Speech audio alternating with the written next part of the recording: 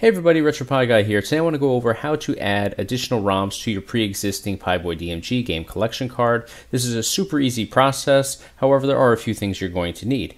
If you have a Raspberry Pi 400 that you have the Raspberry Pi operating system on, that makes for the best system to go into your game collection cards on and add additional ROMs. However, you can use regular PC or Apple computer. Though I have heard some people having issues with opening their game collection cards on different computers. I always use my Raspberry Pi 400 with the Raspberry Pi operating system just because I find it so much easier to use Raspberry Pi products with Raspberry Pi products. So that takes out all the complications, but again, if you do have other devices, you can do the same thing. It just may work a little bit differently, or you may run into some problems. I don't go that route, so I'm not 100% sure about that, but it's certainly worth a try. So first thing you're going to need is a micro SD card reader which plugs into your computer via the USB port. You're going to take your game collection card out of your PiBoy DMG and insert that into your micro SD card reader that's plugged into your computer via the USB port. Once you do that, you'll typically get a prompt that asks you if you want to open it, just like this one here.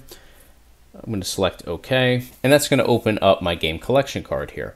So once you're into your game collection card, we need to go over here to your RetroPie partition, and if we go into the home folder, we'll go into the Pi folder and then the RetroPie folder. And here you'll find your ROMs. If you double click on the ROMs, this opens up all your different folders. Each folder is a different game console collection. So you can see we have, arcade, Atari 800, Atari 2600, Atari 5200, all the way through everything that's on your game collection card. So if you have the RetroPie Guy 256 gigabyte game collection card for the PiBoy DMG, which is what I'm using here, it's going to look just like this one does. So the next thing you want to do is you want to have your ROMs already installed on your computer. I went and put them in this folder here. Today I'm going to be adding the Game Boy Advance ROMs here. So if I double click here, you can see these are the 4 ROMs I want to add into my game collection card. Now these are already on this particular game collection card that we put out. I'm just demoing it with these 4 games today. I took them out and I'm going to put them right back in just for demonstration purposes. So in order to add these, you need to first establish which ROMs you're going to be adding onto your card and for which system they go to, just so you know exactly which folder to go ahead and insert them into. So like I said, these are Game Boy Advance, which you can see right here, GBA. So we're going to go over to our ROMs folder and we're going to look up our Game Boy Advance folder. So you can see here, GBA. So if we just double click on that, it's going to open up all of our Game Boy Advance ROMs. So in order to add these over, we're just going to highlight them here and slide them right over. So just drop them into an open area like this. They're going to automatically drop into alphabetical order, which these are all numbers, so they should populate, right across here. The first 4 match up, and that's really all we need to do. So now we can go ahead and X out this here. We know that they're fully added onto our game collection card here.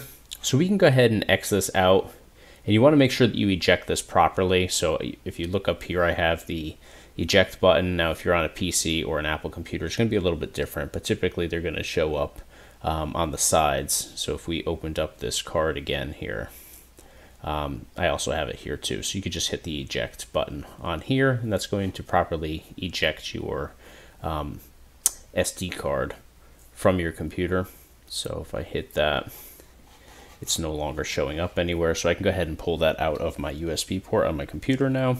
And now all we have to do from this point on is we need to just take our SD card out of our micro SD card reader, insert it into our PiBoy DMG, and go ahead and boot that up. You're going to find that those ROMs that you just went in and added are going to be in your collection. So in this case, we went and added 4 Game Boy Advance games. So if we look on our PiBoy DMG, we'll find those 4 ROMs in our Game Boy Advance collection on there.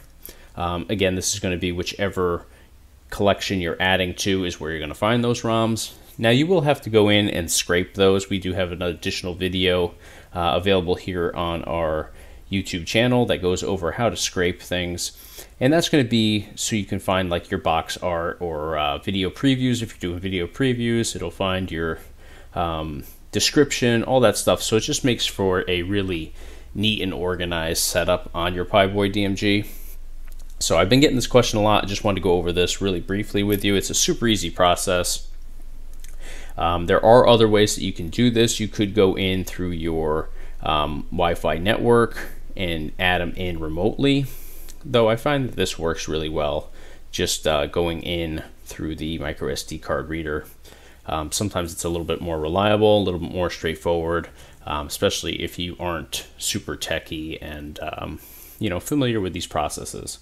So that's going to do it for today. If you found this video helpful, please give us a thumbs up. Be sure to subscribe to our YouTube channel. We do a whole bunch of different gameplay demos, product reviews, tutorials just like this one, and we're going to be doing a lot of virtual pinball machine stuff in the future too. So definitely check back with us. We're going to have a lot of really cool content coming out in the super near future. And then of course check us out online, www.retropieguy.com. Thanks for watching.